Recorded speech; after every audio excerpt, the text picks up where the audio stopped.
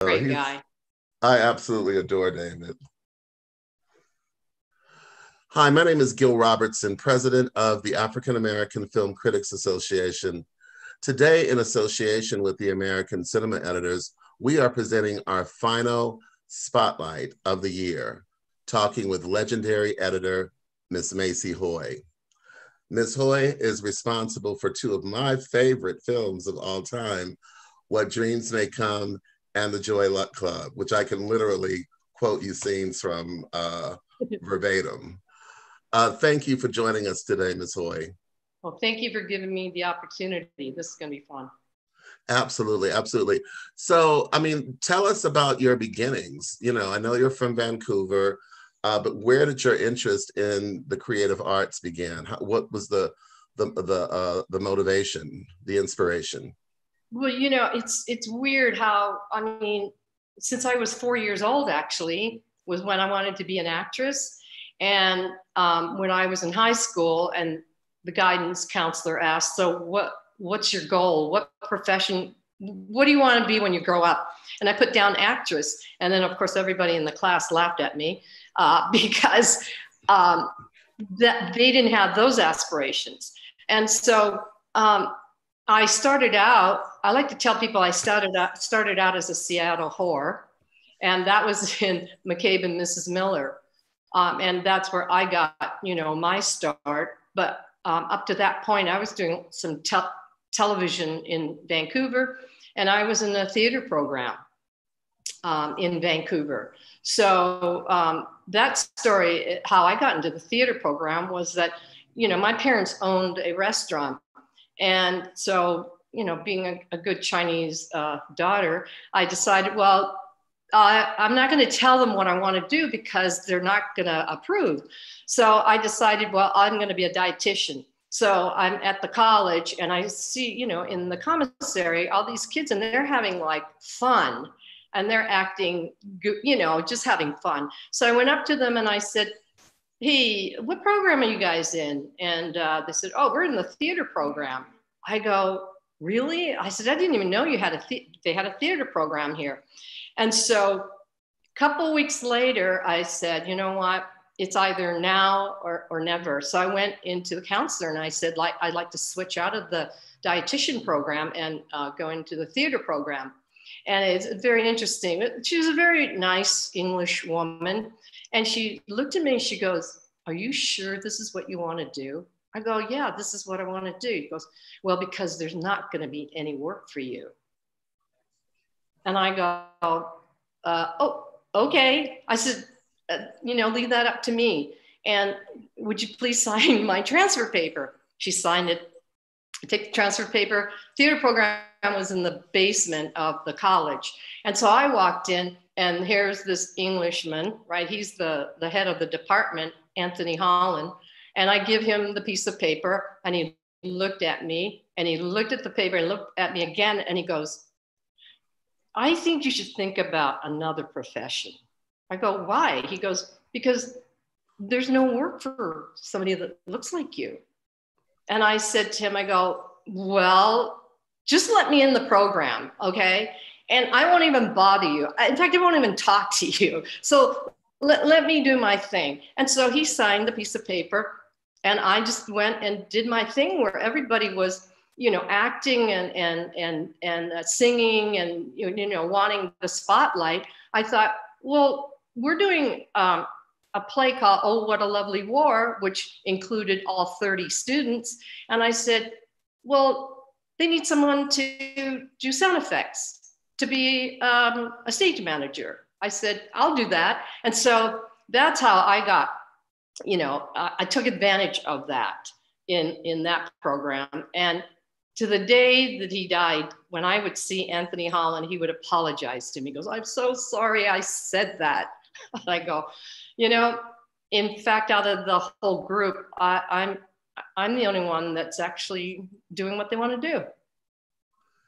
Wow, wow. You've worn a few hats during your career as a artistic director, as a actress, and also as a working in the sound department on films. But walk me through your the journey. Before we go there, let's talk about the time that you spent running the theater company and working on the Viola Spolin, how that influenced your life and your application to your work. Well, Anthony Holland, I was still in his class. He came up to me and he goes, why didn't you go to the concert yesterday? And I go, I had to work in my mother's restaurant. He goes, bad excuse. He goes, they're having another performance today and you are going with me. So he borrowed one of the students' car and he drove me out to UBC, University of British Columbia. And there was the experimental wing. And they were an offshoot of the committee. And so I sat in the audience and I watched them perform and a light bulb just went off. I go, wow, I could do this because in the group, it was very diverse. They had Latinas, they had African Americans, they had an Asian person in there, Italian. And so I said, you know what, this is what I want to do. And so that inspired me to, after I graduated, I went to San Francisco and I studied with the committee. And then through that group of people, I wound up meeting Viola Spolin, and she wrote theater games. And so my group started, well, on a rainy day in November in Vancouver. The government at that time was giving out grants to promote employment. So I said to my friend Joan, I said, hey, what about, it was like, hey, Andy, let's create a theater company. So I said to her, I said, you know what about this? I become the artistic director and I hire like 6 or 7 actors. The government's gonna pay them. And so, and the goal was to go to correctional institutes, inner city schools, and to teach theater games, and to teach theater games in a way of teaching kids how to communicate in a different way. And so she was great at writing grants. So she wrote the grant, and wouldn't you know it, we got a grant for actually 2 years. And so at that time, a friend of mine, she was working in this theater called City Stage. And the concept of City Stage was that they would have 15-minute plays while you could watch and eat your lunch. And so I said to Ray, the owner. Sort of like Quibi for theater. Yes, exactly. And so I said, listen, we need a place to perform. So, your theater is dark at night. Can we use your theater to perform? And he goes, yeah. And so that's how we got started, doing that. But, during that time, I met Tommy Chong just before he and Cheech became very, very famous with their album, right? And at that time, Tommy's father owned a strip club. And so that was during the daytime. And so for some reason, Vancouver's a very small town back then. You could call up anybody and they'll answer the phone. And so I said to Tommy, I said, listen, I have this theater company and we need a place to rehearse during the daytime. Could we do that? Could we use your dad's facility? He goes, yeah, sure. And so we rehearsed there. And then that's how Tommy and I got talking about theater games and the genesis of his work with Cheech. That's part of the journey, yes. Wow. How did you meet Robert Altman? How did that chapter in your life begin? Well, I had the theater company and they had an open call, and Graham Clifford was the casting director, and he's now a very well-known, accomplished director. So he and I became friends, and he said, the style that Bob shoots in is very improvisational, and I think that you would be great, in this movie. And so he got me an interview with Bob, and I knew I got the job when he didn't look well. I think he was sick. So he was laying on the couch and he said to me, he goes, I don't stand up for whores. And so I said, oh, I guess I got the job. And he goes, yes, you got the job. And so I worked on McCabe and Mrs. Miller, I think for like 3 or 4 months. And he shot that whole movie in sequential order. So after the movie wrapped, I was unemployed. And I said to my friend Joan, I said, you know what, Joan, I can't live in Vancouver. First of all, it rains too much. There's no work for me. She goes, well, why don't you write a letter to Altman and see what he's up to? And so I wrote a letter, never got a response, right? But somewhere along the line in January, I think I read that he was doing California split. And so I somehow I found his number, I called him, and he goes, well, yeah, you could come down, and watch me work. And you have to be here January 4th. I go, okay. Now, my parents didn't speak a lot of English, all right? So for me to go off by myself, it was a good thing they didn't know English, right? Just because I knew 2 people. One was a guy that I went to church with, and he was studying at the art center. So I knew I had a place to stay at least a week. And then the other person was Robert Altman. And so that's when I packed my belongings and left, and never turned around, looked back since. So now, what was it? Sorry. No, what was it like being an apprentice on so many of his productions and sort of finding, your calling through working with him? Well, what's interesting is that, I sew. I was a sewing major in high school. And so I met his producer, Scotty Bushnell, and they were doing Nashville. So she hired me in the costume department as the costume designer's apprentice. So I went to Nashville with them, and I went and bought clothes with them, and I struck up a really good relationship with her. So then after all that was over, I said, I got to find a way of staying here in California. And so Bob gave me more jobs, and I did research on, it was like, you're walking down the hall and he just sort of looks at you, goes, you can do research. I go, yeah, I can. And so I did the research for Buffalo Bill. So then on Buffalo Bill, not only did I do the research, but I also was a wardrobe assistant to Tony Powell, who's won many Academy Awards for his, designs of Death in the Nile and many other movies. And then I was his driver. I drove him around because he didn't drive, he's from London. And so one day I'm walking down the hallway. This is back when we had film. And Bob had shot 1 million feet of film, and there must have been 20 trim bins lying down this hallway. And it was like a cartoon. I saw these 2 pair of legs like sticking out. The body was inside the bin. And I tapped the editor, Dennis Hill. I go, what are you doing? And he goes, I'm looking for 2 frames of film. And he had film everywhere, right?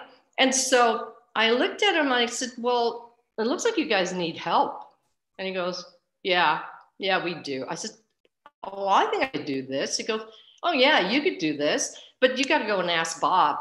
And I go, oh my God. Okay, I'm going to walk across the hallway and I'm going to ask him.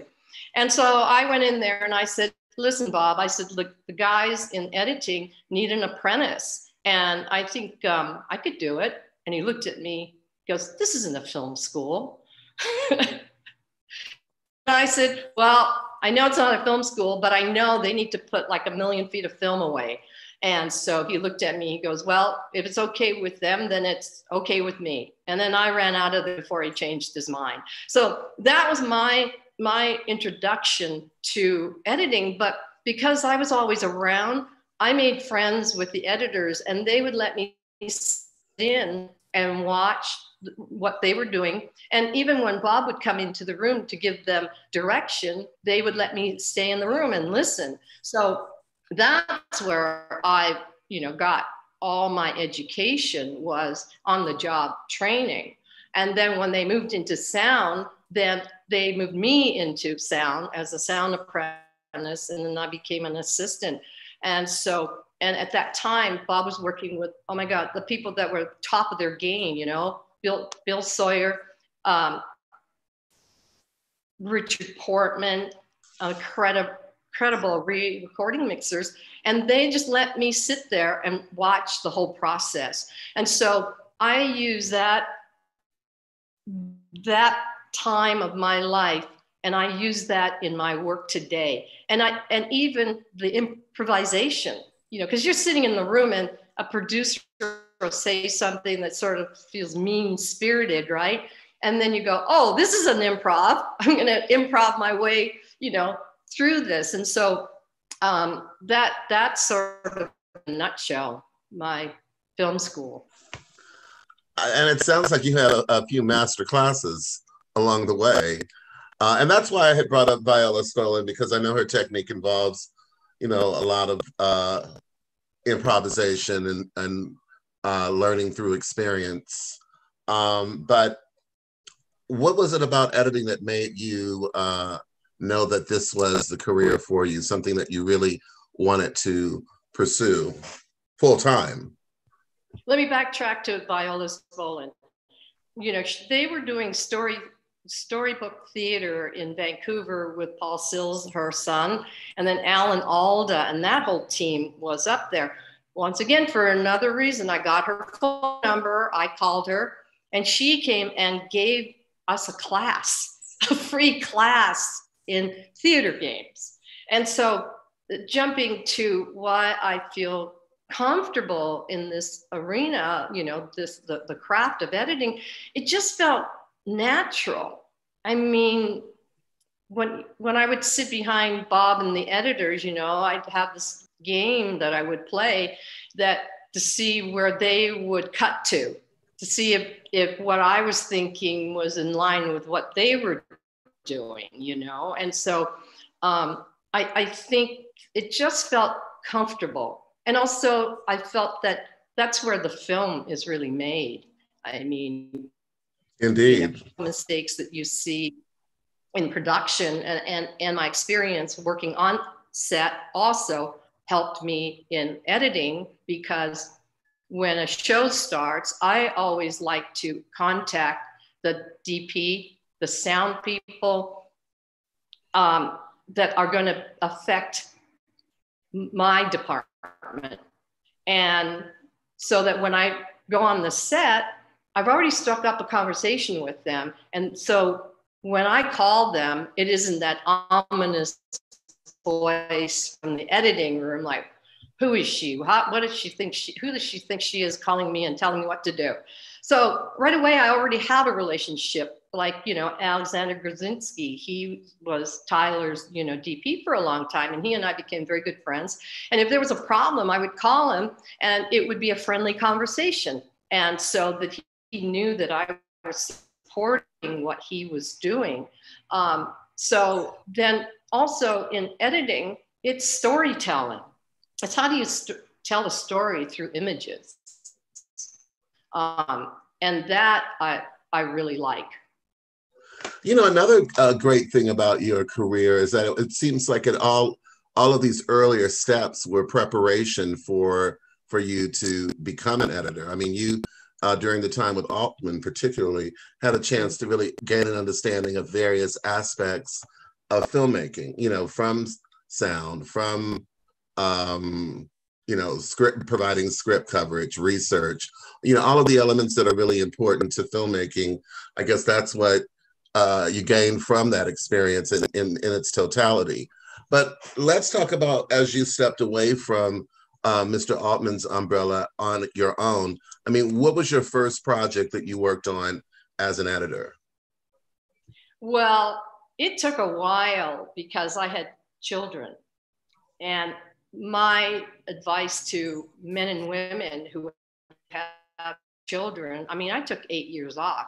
I was an assistant sound editor, and then I had kids, and then it was 8 years before I got back into the business.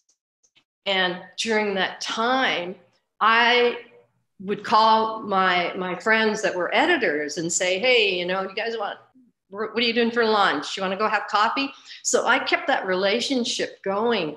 And during that time, my husband didn't work like for about a year, you know, during that, okay, 8 years and then 7 years. And then the year after he was out of work. And so I said, you know what, I kept my dues up. So I'm going to go back to work as an editor. And I happened to call one of my friends, Bill Stevenson. And I said, look, I'm looking for a job. And do you have any work? And he goes, well, I've got something starting about a month, but it's apprentice rate. I go, I don't care. I said, I just want to get back. So from getting back into, I got that job because I kept in touch with people. And I know that there are a lot of female assistants that couldn't get back as soon as I did, because they didn't continue, you know, the relationships that they had before they stopped working. And so from there, I was at, you know, Raja Gosnell, who's now a very well-known director. He did Home Alone 2, and he's done a lot of different things. And he was our assistant at the time, and he was getting married. And so my friend Dennis Hill, he and I, of course, were two editors wind up, but at a bar. And I said, he goes, so I hear you're getting back in the business. And I go, yeah. I go, why? Do you have a job for me? He goes, well, actually, I do. He goes, I'm looking for an assistant, because his assistant had moved on and started working with another editor. And so that's how I got back in as an assistant film editor. And then through that relationship, I met an editor named Danny Green, who was looking for an assistant, and he hired me over the phone. And so my relationship was another mentor, you know, Danny Green cut Blazing Saddles, MASH, long career, an amazing editor, an amazing guy. So I became his assistant, and we would go to lunch, and he would have a liquid lunch and come back to the cutting room and start taking a nap. So this went on for a couple of days, and I go, how many times can I read a script? And I said to him before he would doze off, I said, hey, Danny, would you mind if I worked on the scene while you're resting? And he goes, oh, knock yourself out. And so I would work on a scene, and around 5 o'clock, I'd wake him up and I go, it's time to go home. I said, but before we go home, would you mind looking at this scene that I worked on? And he was so kind. He would look at the scene, and he would never be judgmental about it, right? He would just sort of move things around for me. And he goes, that's how it should play. And then there'd be times when I'd cut a scene and I'd ask him, I said, can you take a look to see if it works or not? And then he'd look at me and goes, well, what's wrong with it? I go, what, do you like it? And he goes, yeah, I like it. And so when he left that show, I became the editor on that show that he left. And I worked with Jonathan Crane on some other shows that he needed extra help, you know, in editing. And so I seem to work best with people who I just have a feeling about me, I guess. You know, they don't ask me too many questions about whether I can do it or whether I can't do it. And so from that point on, Danny got another job on There Goes My Baby. And he called me up and he wanted me to be an assistant. And I said, look, I moved up as an editor and I can't be an assistant anymore. So you have to promise me that when this director hires a second editor, that it's me, okay? And he goes, don't worry, that's what he does. You know, he shoots with one editor, and when he goes into post, he always hires a second editor. And I said, if you don't do that, I said, I will quit. And he goes, no problem. He goes, but you have to train his girlfriend who's the apprentice. And then he hung up on me, right? And so from There Goes My Baby, he moved me up because I could get along with the director. He was a little, you know, he was a very unique personality type of guy. And then from there, I went on to the player because I got a phone call from Scotty Bushnell and said to me, because look, Bob needs a second editor on the show, and I'm recommending you. And so Bob called me and he goes, hey, I hear you, you know, into editing now. I go, yeah. I go, what's going on? And he goes, well, they shot all this second unit footage on the opening of the museum, and it's not right. The coverage is weird. It's wrong. So I want you to take a look at it and see what you think. Okay. And so the next day I went to his screening room, and he had shot 30,000 feet of film of the opening with all the movie stars coming in and out. And, you know, I sat in that screening room, and all I could think was, when I finish, he's going to ask me what I'm going to do. He's going to ask me how to fix this problem, right? Sure enough, 3 hours later, I don't even know how long it was, he's standing outside waiting for me. And the first thing he asked me is, how are you going to fix it? And I go, oh, okay, this is what you do. You get all the good bits, which you always used to say to us. I said, you get all the good bits, you cut it like E.T., you have narration underneath it, the guy announces, share, blah, blah, blah. There you go. Cut it like E.T., like a promo. He walked away and goes, Scotty, I got this great idea how to fix the opening of the museum. And so that's how I started working on the player. Wow, wow. Talk about your process. What's what are your secrets, your editing secrets and tricks? Gosh, I don't know. I mean, when people ask me how you know I cut the Joy Luck Club, I said, you know what, I have no idea who that was. You know, you feel like writers, I feel like you get this sounds so spiritual, but it's true. You feel like you're being channeled by a higher source, but you get caught up in the zone. You get caught up in the zone and you're just doing it. But I think that, you know, a couple of things that I do, and I know quite a few editors do, is, you know, you get the script, you read it a couple times, and you find out where those sections bump you, and then you make a note, and then whether the script talks to you on an emotional level, and then when they start shooting, it's the same situation. You know, you have a conversation with the director about, you know, he'll tell you what his vision is. And sometimes they don't. They just hire you and go, okay, here's the film, go cut it.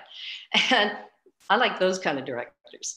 And so anyways, I would look at the dailies and then get a sense of where the actor or the character was going in terms of, I guess, the acting technique, and you just get familiar with the actors and the characters. And I think that what we all do, what I know I do, is like I look for the emotional truth. You know, are they in the scene, or and I've seen actors, like good actors, where they've stepped out and you get this feeling that they're watching themselves perform. And so how do you fix that? A lot of behind the back. I can only imagine. You know what? Talk about working on Joy Luck Club, because like I said, it's one of my favorite movies. And, you know, you're the one responsible. I mean, the editor plays such a central role in storytelling. In fact, I know Dee Dee Allen is famous for saying that editing is the final rewrite of the script. And so, you know, that movie is amazing. And, you know, all of these years later, it still, you know, draws a crowd. So talk about it.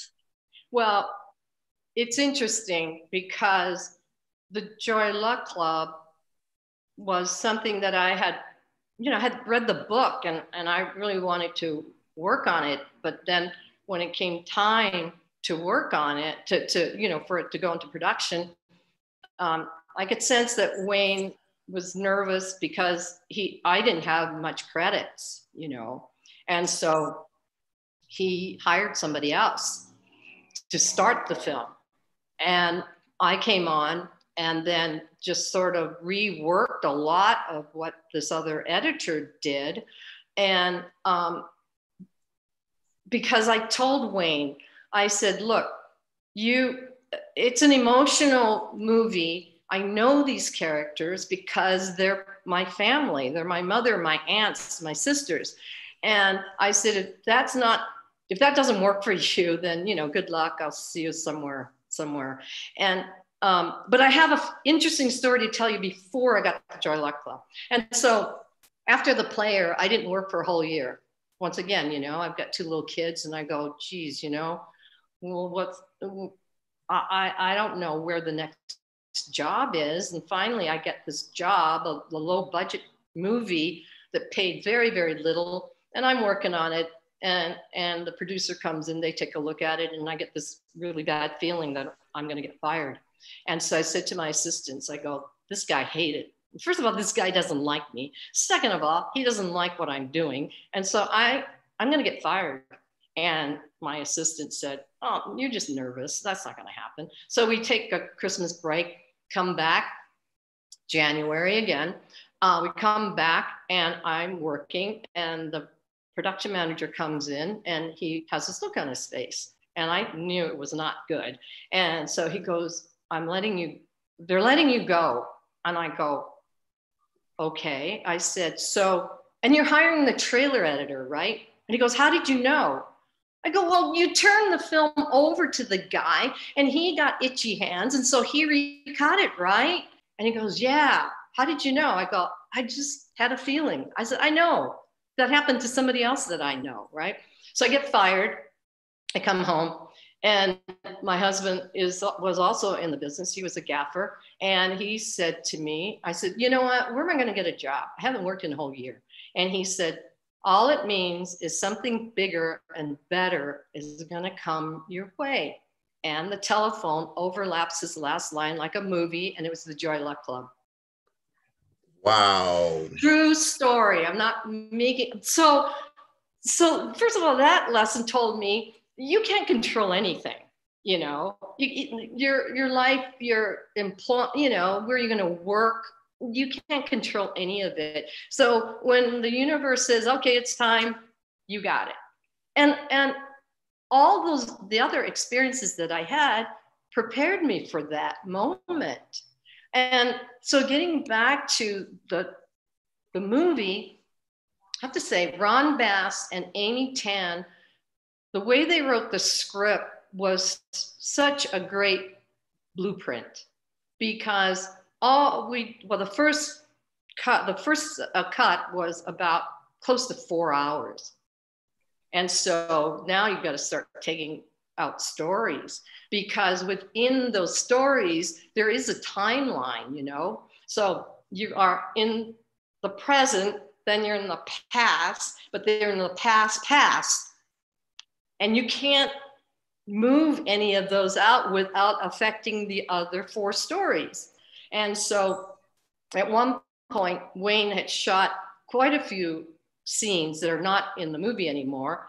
And so once he started doing that, taking one of the blocks out, he had to take blocks out from all 4 stories. And that's how it got to be like that. And if you look at the movie, you'll notice that there are no dissolves in it, no fade-ins, no fade-outs. There aren't any transitions in it. And the reason that was done was I asked Wayne, I go, well, how are we going to do these transitions? He goes, well, I'm not sure yet, but I think we might dissolve in and out, fade in and out. I said, so am I going to see it before the negative is cut? He goes, no, because they're going to do an A and B, meaning we're going to do the dissolves in the lab. And I wouldn't have, I couldn't see it because they were doing it in the lab. I said, I want to see a temp of it before we sign off.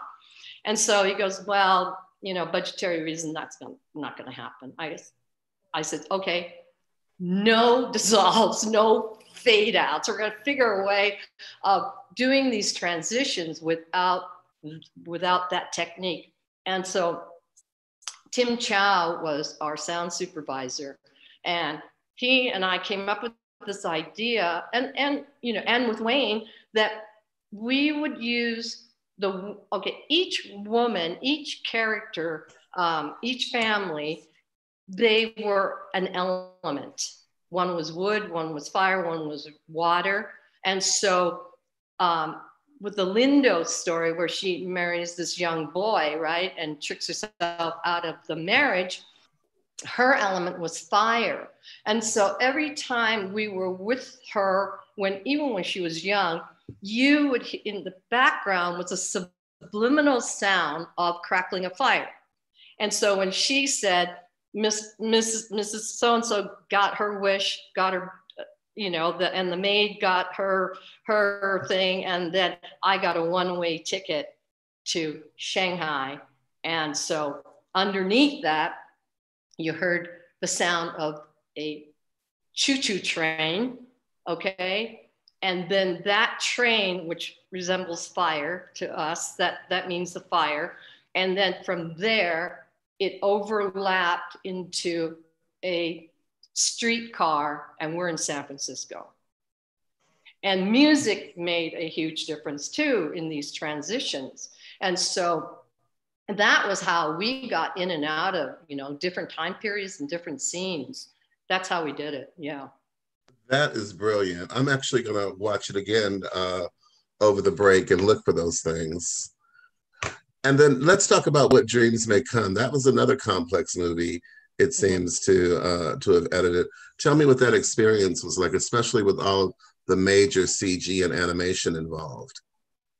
Well, on that show, I was brought on as a second editor, and David Brennan was the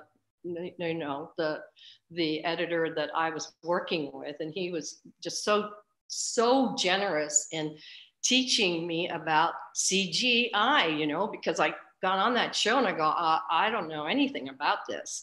And Mike McCusker, who was my assistant, who just won an Academy Award for Ferrari and Ford, right? He taught me not to be afraid of visual effects. And so between the two of them, they just had faith. Well, David certainly had faith that I could do it. And then Mike became my guide. And it was complicated because, when they bid out a show, there's somebody reading the script and then they're cutting the movie in their head, okay? So one of my first scenes to help them tackle was when Robin Williams falls into the painting and there's the flower and then it's all this paint. Well, the bid, I guess, was you had to tell the story in 55 shots or something like that. Well, it was like 150 to tell. If you didn't have the constraints of the CGI budget, it was a lot longer. And so now you're sitting there going, okay, it's like, the ruthless stage of editing. What is pertinent to telling this story? What shots do we need?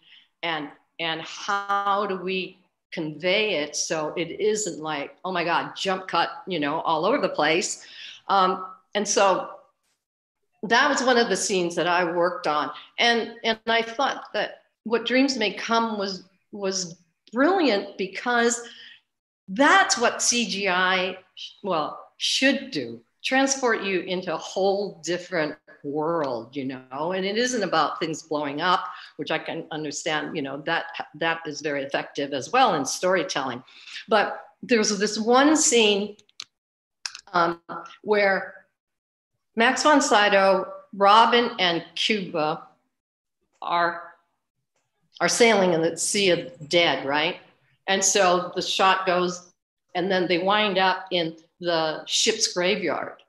So they're in the water, and I'm working on that scene, and I go, God, I need like a transition of how they see that big pan shot of the ship's graveyard. And I'm looking and I'm looking and I'm looking. finally, at the end of the take, I hear Vincent say to Max, okay, cut. And Max looks up. I go, that's it. And what I did there was I slowed it down as much as I could. So when his head comes up, then we see the next shot. And we do that all the time. I know, you know, my colleagues do that all the time too. You find things after they say cut or before they say cut, just to, and we're frame thieves, you know? And so that made it work. And it helped tell the story, because if you didn't have that shot, I guess you could have done it, but to me, it just didn't feel right. Wow, well, it was a terrific, terrific film. And I know you've done a lot of work with Tyler Perry. You've practically done his entire filmography. What's it like working with Mr. Perry? Well, working with Mr. Perry, it was great. I mean, you know, he didn't know who I was. You know, he hired me and said, okay, here's the film. I mean, he didn't even ask me about my technique or about, do you use music? I mean, all the stuff that other, you know, directors and producers would ask. And so he would shoot it and I would cut it. And one of the things that I told him, I said, you know what, we're going to do this together and we're going to up the game here so that your audience will have something, you know, not only emotional storytelling, but in artistic way of telling your stories. And so I did 14 pictures in 7 years with him. And I would go on the set the first week and I would sit with him and we'd look at the monitor and I'd talk with him. And a lot of times, you know, he would ask me, you know, can I use this? Or did you think it was funny? and because all his actors, you know, they improvise. And that's the best part of it, is that he does the main script the way he wrote it. And then he'll start throwing ideas out at David Mann. And David would just pick it up and not a beat. He would continue the conversation. And so Tyler didn't know that I had an improvisational background at all. I mean, he didn't know that I was an actor. He didn't know very much about me. But I really appreciated that because he just trusted me. So he would shoot in Atlanta. I'd get the dailies here. And then I'd go do the posts here. You know, Mike Wilhoit was our sound designer. We had our re-recording mixers, the music supervisor, and the composer and the music editor. There were only like 6 of us here finishing the whole show. And so when we were ready, well, first of all, like after my cut, he'd come in and give me notes, and then he'd probably see one more time. And then he'd turn it over to me to see what things that I wanted to do to it. And a lot of it was like, you know, tightening and getting rid of, you know, things that kind of I didn't like, you know, as well. And so then when we went to the mix, he would come and watch it and he'd have 1 or 2 notes. And then off he'd go to start the next one. So that was wonderful, you know. And the other thing that really gave me a lot of confidence in, you know, in my work, because certainly I know when I show my first cut to the director, it's like a white knuckle flight, you know. You're sitting back there and you're hoping that they laugh in the right places, and at the end they don't look at you and say, okay, let's start from frame 1. And that's when you go, I'm out of here.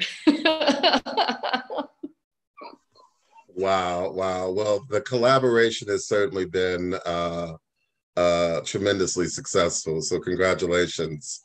Thank you. And then there's Miss Dolly Parton. You've done a few projects with her. Tell us what it's like to work with her. Oh my God, what a joy. I mean, she is exactly the way you see her in interviews. There's no difference in her personality. She's bubbly and and fun.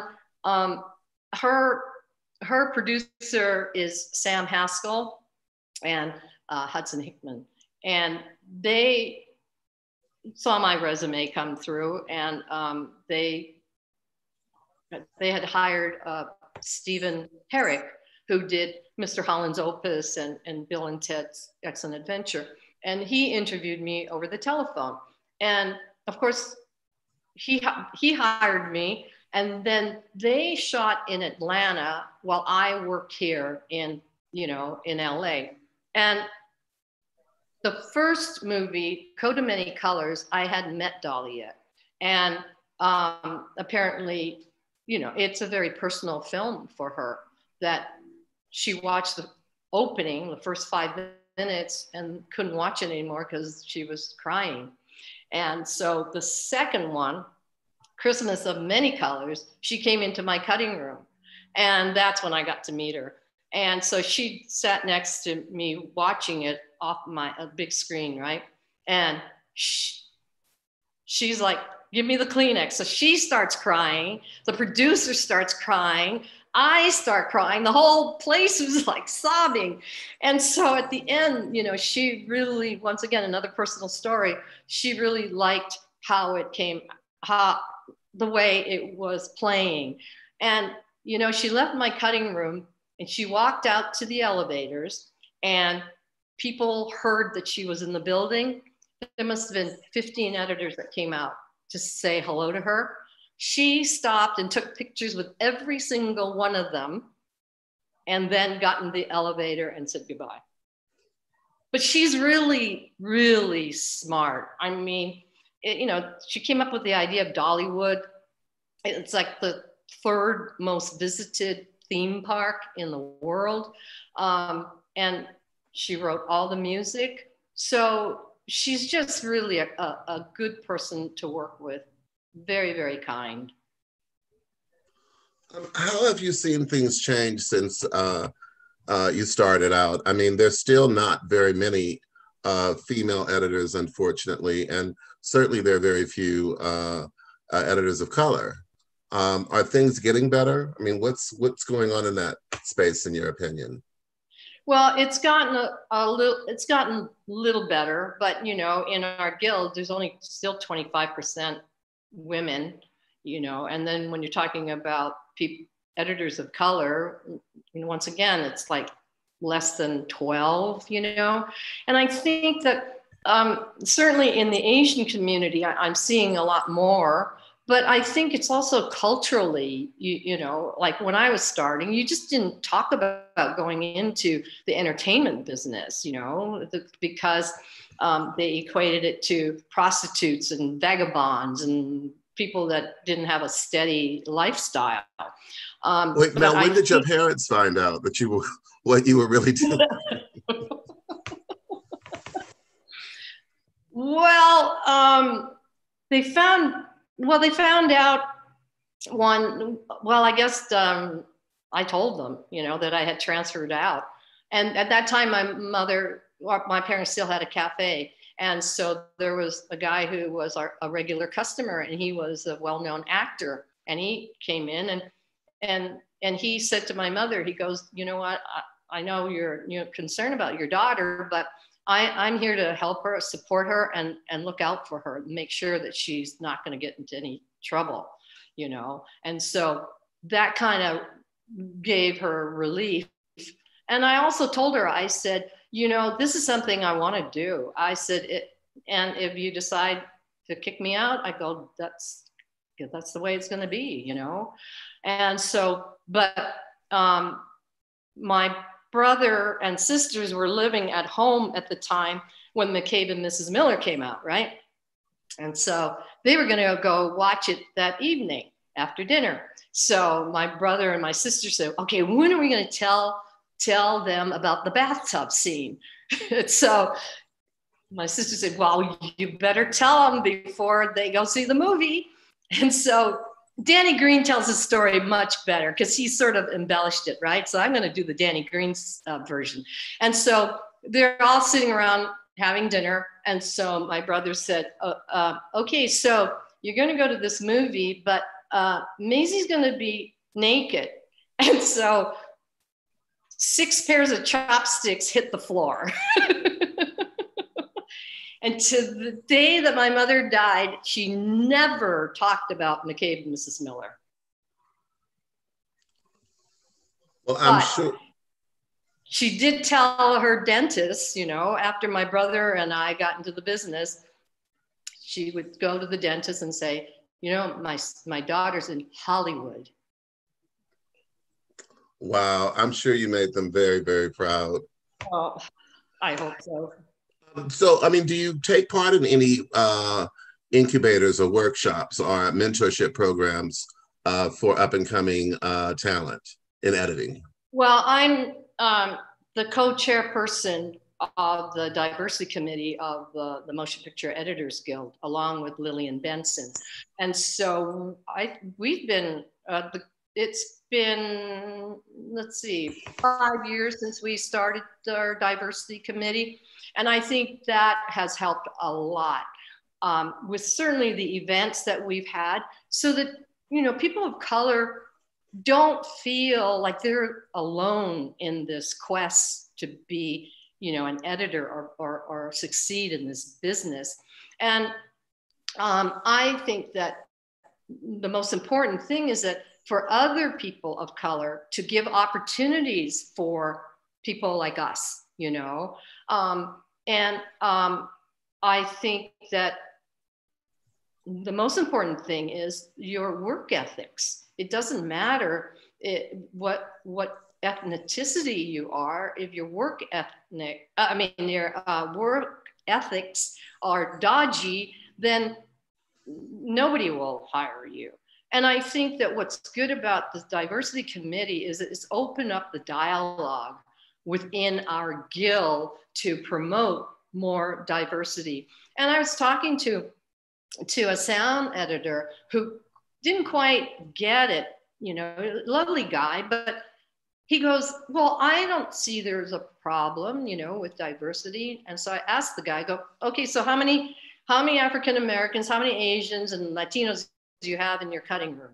Oh, I said, that's what we're talking about, is bringing awareness, you know, into the industry, and that people shouldn't feel threatened because we want more diverse members, you know, people working. And I think that what it helps is, you know, it gives a whole different point of view of storytelling and sense of humor and emotion and things like that. And so there are, you know, other committees that are now reaching out to high school students, get, you know, an early, to interest them early on. And also, I think that the biggest issue is editing is not glamorous, you know. People but it is essential. It's essential, right? You're in a dark room and you're sequestered, you're quarantined. So I think a lot of us do well under the stay in place right now. But I think that you just have to be open to other people, other cultures. You have to have an open mind, you know, and to know that if a person of color is up for the same job, you shouldn't feel threatened by that. It just means that, you know, you might have to up your game too, or that's sort of how I see it, you know. And I'm interested in helping other, you know, other minorities. I mean, certainly, you know, there's a lot of Chinese, Asian women that are in film right now that, you know, call and I talk to them about, basically, you know what, it's about politics too. How do you swim in this land and not piss anybody off, but get what you want, you know, in the meantime. And some of it is, you know, in early on, you do have to compromise. But then when you get to a point where you're more recognizable and people respect your work and respect you as a person, then you can do lot of different things. I mean, I stand up for my crew all the time. I've had producers call up and yell at my, assistants because they didn't get dailies right at 7 o'clock in the morning. And I'd call them up. I go, you know what? First of all, you don't talk to my assistant that way because I don't talk to them that way. Oh, I'm sorry. I feel bad. I go, well, I think you need to call them up and apologize. Okay, I'll do that. So I also look at editing, my crew as my family, that you stick up for your family. And if you stick up for your family, they'll stick up for you too. So I think that in a way, change is slow, but the change is happening. It may not be as fast as some people want it to be. And just the fact that we're having this dialogue and the fact that we have a diversity committee, I think that says a lot, because not a lot of the other guilds have, diversity committees or have, a vested interest in helping the underrepresented. So that's what we're doing. We are really going to have a part two, because there are a few things more that I would love to discuss, but our hour is just about up. I want to thank you so much for your time and for sharing with us, for utilizing your gifts to make so many people around the world so happy. Oh, I thank you for inviting me to this. This was a lot of fun. Absolutely, absolutely. We look forward to really talking some more in the future. Great. On behalf of the world's largest group of Black film critics and the American Cinema Editors, thank you for joining us today for our Spotlight with Ms. Maysie Hoy. Have a great day and happy holidays.